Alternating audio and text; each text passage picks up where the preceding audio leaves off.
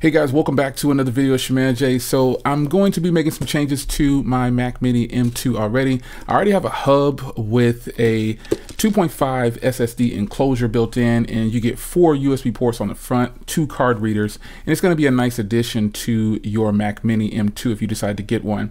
Now the hub is very affordable, and the SSD that I got is a 2 terabyte for 80 bucks or like $88 on Amazon. That's a much better deal than buying directly from Apple. Apple charges $200 for an upgrade on your Mac Mini. Now the read and write speeds on the M2 8 gig, 256 gig SSD version that I have, it's about 14 to 1500 overall. Now I'm used to my Mac and MacBook Pro M1 Pro at 5,000. So this is going to be a little different, but this SSD that I get, it's probably not going to be as fast as the SSD built into as a matter of fact, I know it's not going to be as fast as the one in the M2, but it gives me 2 terabytes of storage on my M2 Mac Mini without opening my Mac Mini. So get the hub, get the SSD, spend about the same amount of money and get double the storage, and you don't have to do it from Apple, and you can upgrade easily on your own later on down the line if you decide to do so.